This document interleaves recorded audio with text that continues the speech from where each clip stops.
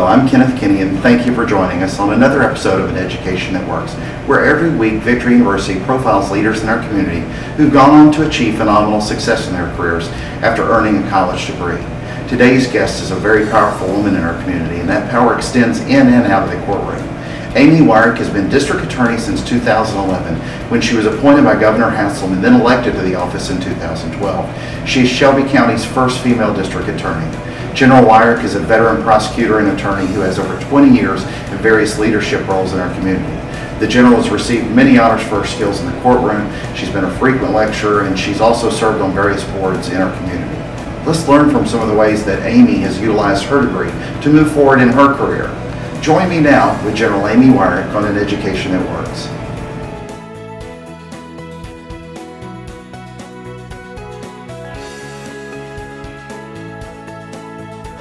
Here we are on another episode of An Education That Works. I'm here with General Amy Weirich, who's the DA. And Amy, I appreciate you being on the show, and I'd like to ask you a few questions. If you will, tell me a little bit about your own educational background and where you went with your college degree to get to where you are today. Sure. I in the first graduating class of Dogwood Elementary School, part of the Shelby County school system, and then went on to Germantown High School, graduated there in 1983. And then I went on to the University of Tennessee at Martin, where I received a Bachelor of Science degree in Communications and a minor in Business, and went from UT Martin into law school and graduated from the University of Memphis Law School in 1990 and began working in the DA's office as a baby prosecutor in 1991 after taking the bar, passing the bar, and becoming licensed as an attorney in Tennessee. Well, did you always know that you wanted to be an attorney, and not that you necessarily wanted to be the DA one day, but I mean, I think when everybody thinks they want to be a fireman, a policeman, or an attorney, you know, or a doctor, or whatever that title may be, was the law something that interests you? Maybe not as early as Dogwood Elementary, but you know, when you were younger. Sure. Actually, being a prosecutor interested me more than the law did. Also, for a short time, wanted to be a veterinarian, and I think most little girls at some point in their life dabble with that. I read all of the James Herriot books when I was growing up, and had a great fascination and respect for that field, and actually worked in a veterinary clinic in the summertime. But why prosecutor? Well, it was one or the other. It was either prosecutor or veterinarian. And but why as a prosecutor? I mean, was it wanting to put the bad guys away? And I think I think the public service aspect of it appealed to me. I learned in law school how much I loved being on my feet and talking to juries and being in the courtroom and presenting a case from the side of seeking justice and working for the community and speaking for those that have been victims of crime.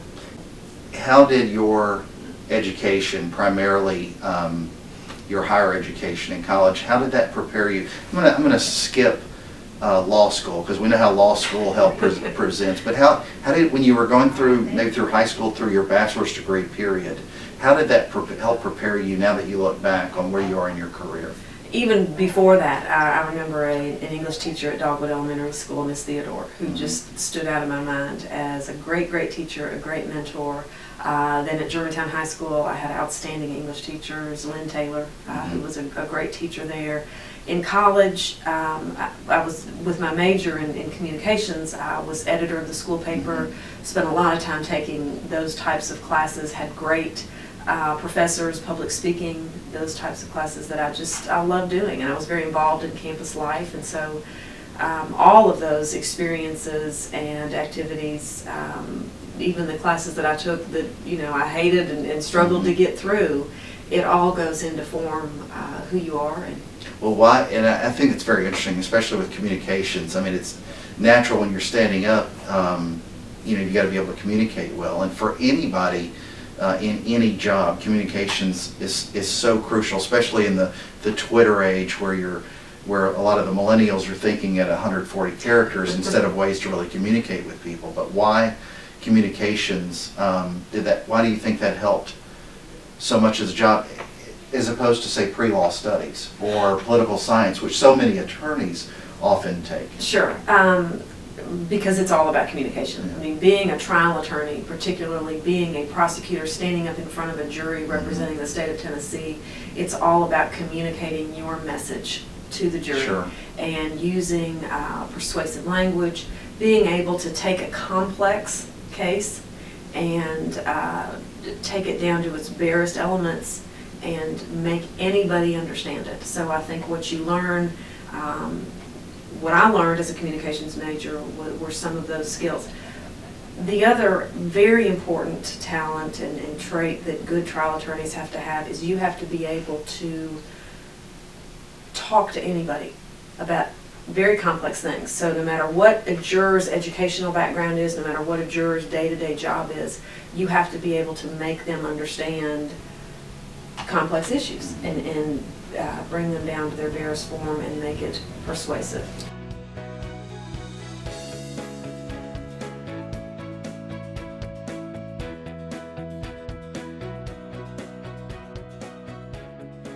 Well, Christian education is valuable on a number of levels. And so if the value to the community is better educated people often are able to perform on a wider, I guess, array of levels than a non-educated person. Without education, obviously, you may or may not have a given set of skills or a given set of values. But what education causes you to do is it causes you to develop cognitive skills, communication skills. It forces you to evaluate what your values are. You know, everyone has values, everyone has morals, and some sort of code by which they determine good and bad behavior. But over the course of an education, and particularly a Christian education, it forces you to have to kind of come face to face with your values and ask a lot of tough questions. You know, am I really valuing the right thing the right way? It forces you to compare your values to the values of others, other students, other writers, other people throughout history, people with whom you strongly disagree, and it kind of puts you in a situation where you learn how to articulate why you feel the way you feel about an issue, and it forces you to kind of realize why maybe the easy choice isn't always the best choice. And so I think it benefits society as a whole because we have more educated people. They're able to think more deeply through issues that affect all of society. And so I think that lowers crime rates, it increases job productivity, and it increases salaries. You know, the huge benefit of an education is, on average, a person with a college degree earns $1 million more over their lifetime than someone without one. And so that's you can see immediately the value that would have on someone's family, on someone's friends, on someone's relatives, the ability to provide on a much higher level, but also the ability to I think, lead on a higher level. That a Christian education goes beyond just job training, and it really focuses on who are you, what's your identity, how do you understand God, and how do you understand God's plan for your life. And the ability to think through those issues and ask difficult questions about it, I think, creates a maturity in a person. The education speeds up that process that might take a person, a decade or two on their own. They're able to kind of, in 4 years, kind of take the fast track through processing through the serious issues.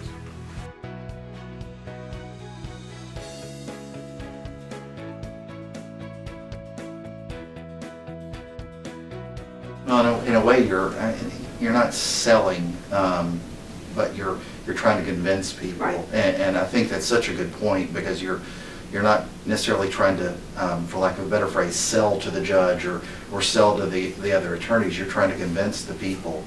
Right. This is what the evidence presents in complex issues. It's such a good point. And this is why this is important, and this is what this means, and being able to explain things and to tell a story. And that's because you're now in a place where you're basically, again, for lack of a better phrase, playing with people's lives. I mean, you're having to handle it with such care, and being able to communicate that effectively obviously makes your job that much better and a much more important message than you would have otherwise.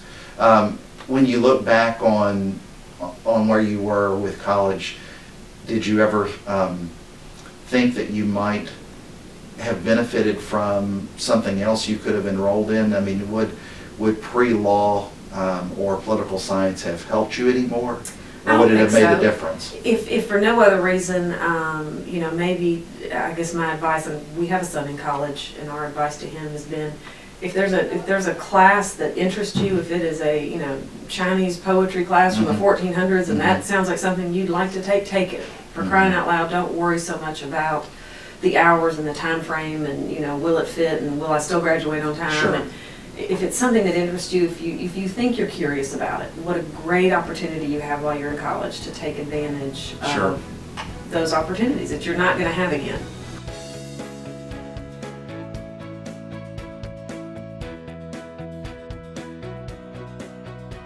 So what I enjoy about college is that I want to expand my knowledge, and I enjoy learning. I enjoy knowing more, because knowing more gets you farther, and that's what the main thing I enjoy about college. And that you're individual.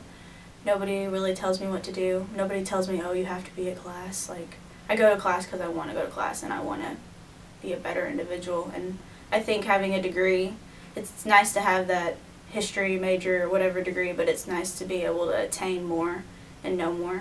For me personally, having a degree, a bachelor's degree, is going to help me go to law school. I can't get into law school without having a degree. Going to Victory, I have built more relationships. I have connected with people more because it's a smaller environment. So I actually get to know my professors get to know me. Unlike going to a school which has a way bigger population. And in the future, I'm going to need to know these people, and these people are going to want to remember my face and are going to remember me, because that's how I'm going to get somewhere. College is what opens up these places.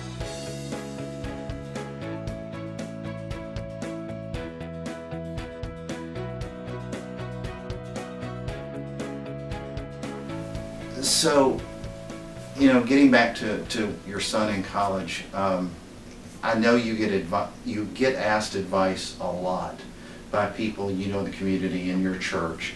Mm-hmm. What they obviously respect the DA and the DA's opinion. What advice do you give to all college students, whether it was your son or not? And I know you mentored a lot of people. You led a lot of active youth groups and presented to them. What kind of advice do you give them? You know, when they start looking at college, and how that helps them in their career? Sure, to read. Read. You know, starting at a very early age, read everything you can get your hands on. In terms of, you know, when you're in college, again, I think just our son, and now we've got a daughter actually that's a junior in high school, and the pressure is so intense for that age kids today, and you know, they think they're supposed to know what they're going to be when they grow up and where they're supposed to be, and that's not it at all. Many people that find themselves in a career 20, 30 years down the road never envision themselves in that field. Mm-hmm. But it's the challenge in college is to work hard, do the best you can, and take advantage of every opportunity. I mean, you're young, you've got nothing but time on your hands. Take advantage of everything. Well, you know, and I recently said this to a judge I was speaking with. You know, if more of the population in general, more people were more better educated, mm-hmm. That would obviously lighten your workload a lot. And it's everything. It makes such a difference in the community. So if you don't mind, speak to that, mm-hmm. and where you think that might benefit not necessarily our community at large, but whatever way you know.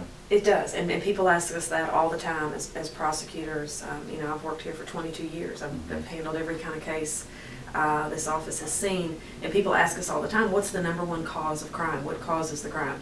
And it all gets back to education. It all gets back to, as parents, being educated about the dangers, the pitfalls, what they need to be looking out for, educating yourself on where your kids are, who they're with, what are they up to, and our young people educating themselves about the pitfalls and the dangers and the temptations and the reality that you know, you get in trouble as a juvenile, and it can follow you the rest of your life. It can keep many, many doors from ever opening. So education is such a huge part of what we do in terms of prevention. You know, parents can't take steps to prevent their children from being exposed to synthetic marijuana until that parent knows what synthetic marijuana is, what it looks like, why do I need to be worried about it, and the kids can't know why do I need to stay away from it until somebody, you know, until we educate ourselves. Mm-hmm. Well, you know, and I think as a leader, I mean, you're truly a leader. You've demonstrated nothing less than that, and you're responsible for so many people within this building alone. How does your influence go to the rest of the the law enforcement community and the judges that you deal with, how can they help? I'm going to say this again, lighten your workload and lighten their own workloads. How can they help once they get to 201 Poplar? Unfortunately, it's usually they're sitting before a judge and you or an assistant DA is prosecuting them. Right. How do we help them once they're here? Because we see that with prison ministries and ways of trying to help people. And I don't mean literally when they're here, but once they're here, how do you help somebody who does have that record to prevent being somebody that recycles a problem over and over and over again? Right, and that is such a huge part of what we do every day. So many people think that a prosecutor's job is to just stand up and ask a judge or a jury to send that defendant off for the maximum penalty of the law. The first thing for most crimes and for most defendants that a judge is going to look to, or we as prosecutors are going to look to in making an offer, is the rehabilitative aspect of that, because the law says we try to put people on probation first and foremost if we can, if the crime fits that, and if their sentence, or if their record rather fits that. So if the biggest way everybody could help one another is if the first time you cross the threshold of 201, make that your last time. Learn something from this experience. For too many individuals, this has just kind of become another building in town that you visit. It breaks my heart to see the young kids walking around. But learn from your mistakes and don't go back out and repeat those. But in terms of specific rehabilitation, we spend a lot of time, and we're blessed in this community to have drug court treatment, to have great alcohol rehabilitation facilities, to have other great community partners that help us address, for some defendants, what it is that's driving them to commit a crime. If you've got a cocaine addiction and you break into cars to steal things to feed your cocaine addiction, the best thing that I can do as DA, the best thing that the judges and the law enforcement and all of us working together can do, is send that person through the drug court treatment program. Right. Get them off the cocaine. It's not an easy program, but it's a great, great step in the right direction. And so we spend a lot of time working together.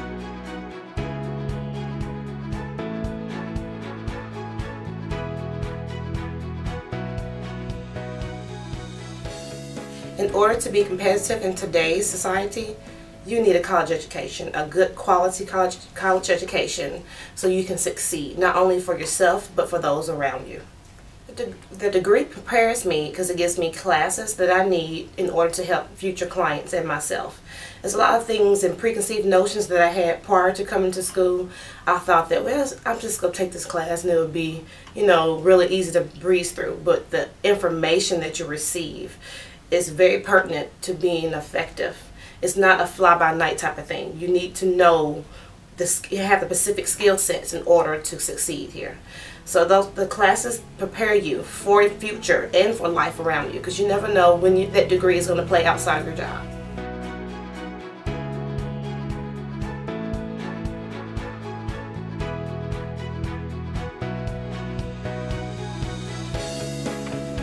What advice can you give to young attorneys coming out of college that are coming before the courts today? I know a lot of times, they have to earn their stripes. They do a lot of paperwork, they do a lot of study, but at some point they get in front of a judge and have to argue a case. What kind of advice can you give young attorneys today, really of any age, to help them better prepare to be better attorneys? Sure. To work hard, to work on the fact that your reputation and your word is all we have and all we know about you for a pretty good time after you get licensed, after you've graduated law school, taken the bar, passed the bar, get licensed, you show up brand new on the scene. There are particularly, and we tell young prosecutors this when we hire them in the DA's office, there are people all around you that have been doing this for a long, long time, whether it's the clerks in the courtroom, whether it's the deputy at the back door, the judge, the defense attorney on the other side. Use them as resources.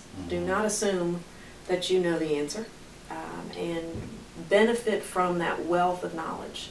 There's not a day that goes by, and I've again been doing this a long time, there's not a day that goes by that I don't ask somebody a question about something. So you're constantly learning, you're constantly challenging yourself. But for young attorneys, it takes hard work to build that reputation. If you are dishonest or someone that is not trustworthy, that message gets around pretty quickly too. Mm-hmm. We've got a lot of lawyers in town, but it's a small bar as well. Absolutely. And the word spreads. Well, it's the same way in any Sure. form of business, and part of what an education that works is not only just, you know, empowering students with the education, what they get in the books, but it's not also helping. It's also helping them get the, you know, experience in the community with careers. But an added piece of that is preparing students with the kind of things that keeps their reputation strong, learning, you know, the ethics and the morals that are instilled. And I think some of the benefits you get when you're in a Christian college, obviously, is what we learn from the Bible and being involved in the community that way. Sure. So, and I tell young you know, it's a little bit different conversation for a young assistant district attorney starting out as opposed to a young defense attorney Sure. or a young lawyer in a civil law firm. But young prosecutors are told from day one that you are a prosecutor 24 hours a day, 7 days a week, because you're a public servant. And you have to be mindful of that. Even if you are off the clock, people are watching, and people are looking to us to be public servants and good examples and good mentors. and that's good advice for anybody. I mean, especially it applies to social media. Wow, exactly. And, you know, those kind of things can come back and haunt you. Yep. Especially when you talk about being a small community of attorneys. I mean, we're a decent-sized city, but, you know, you're going to run into you and other Right. attorneys of name recognition pretty soon, Yep. pretty quickly.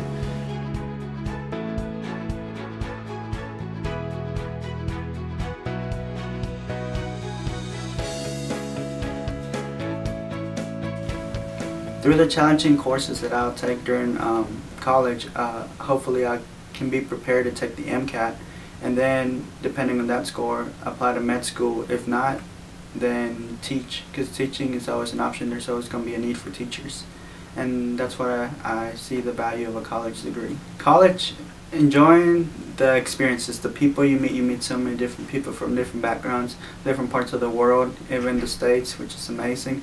So you get to see why and how people act the way they do, and that's another fun thing. You also get to meet great friends, and the friendships will last forever.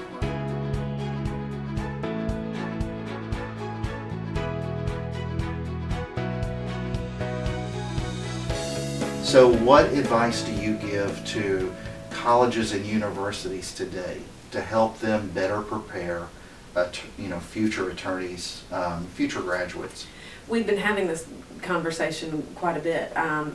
From what we see, I think there needs to be a stronger focus on actual hands-on experience. And I know that takes time, and I know that takes a lot of people kind of reconfiguring things, but particularly from the law school standpoint, and even college. You know, you graduate college students, you graduate law students.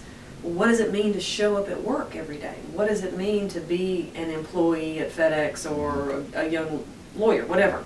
But actually learning how to work at a job, show up on time, you know, just simple things that oftentimes I think get lost in the shuffle. But again, it's those communication skills. It's what we see cause more trouble with here is just people making an assumption. You know, you get an email and you think it says one thing and you do that, and then you find out that's not at all what your boss meant.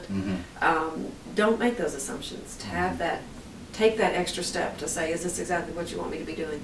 I think another great tool, and I'm not sure how you teach it, is just being a self-starter. Sure. And that's, taking you know, initiative, right? Exactly. And if there were a class that Initiative maybe 101, exactly, right. that's right. Well, work ethic, initiative, self-starter, whatever you want to call it.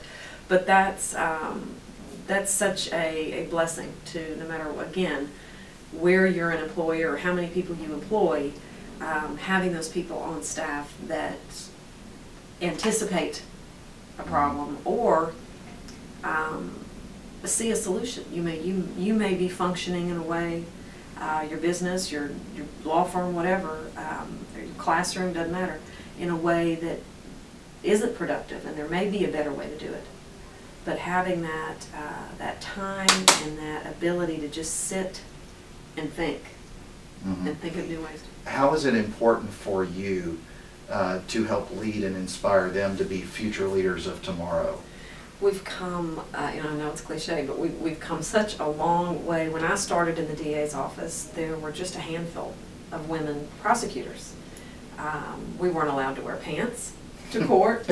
I've had 4 children. My husband and I have been blessed with 4 children, and I've had all of them while working here as a prosecutor. And when I started, we didn't even really have a maternity leave policy. I mean, there's just so many things that have changed in my very short shelf life here in the DA's office.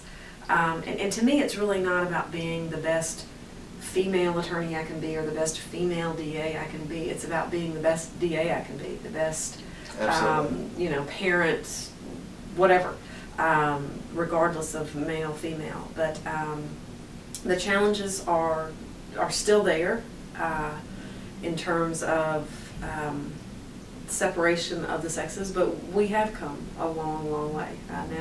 Now the women in the office can wear pants, right. And many of the women in this office are some of the toughest prosecutors we have. Well, and you've been a true inspiration. You're the first woman to be the DA in Memphis, and I mean that's to be the first of in that role and to lead the way you have in the community has been really inspiring. Well, I want to thank you again for being on at Education That Works. Thank you. I continue work, and we'll try to educate more students so they'll stay out of this building. So yes, sounds like you. a fair enough plan. Thank you very much. Good deal. Thank you.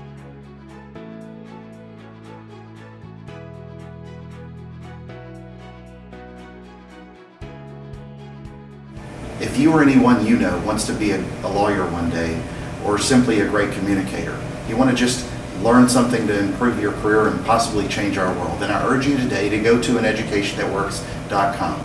On behalf of Victory University, thank you for an education that works.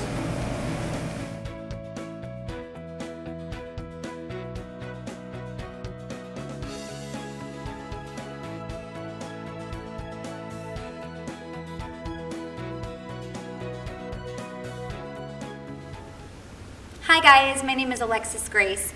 You probably know me either from American Idol Season 8, yeah, I sang a lot on stage, or if you listen to the radio, I'm on Q1075 every day, Monday through Friday, from 10 o'clock to 3 o'clock. But more importantly, the reason why I'm here talking to you today is because I'm going to be here for the Toys for Tots music benefit on December 6th. I'm so excited and thrilled that they've asked me to be here to perform on this stage right here. I'm going to be performing my favorite Christmas songs, some originals, and some ones that you probably already know as well. But more importantly, this event is about the children, because every child deserves a Christmas, and that's what Toys for Tots is all about. So come join in on the fun and help out the kids this Christmas, and have some fun singing with me December 6th for the Toys for Tots music benefit. Join us for an education that works this and every Tuesday at 8 a.m. on KWAM 990 as leaders in our community discuss the secrets to education and career success, as we present some insightful advice on helping you best prepare to change our world.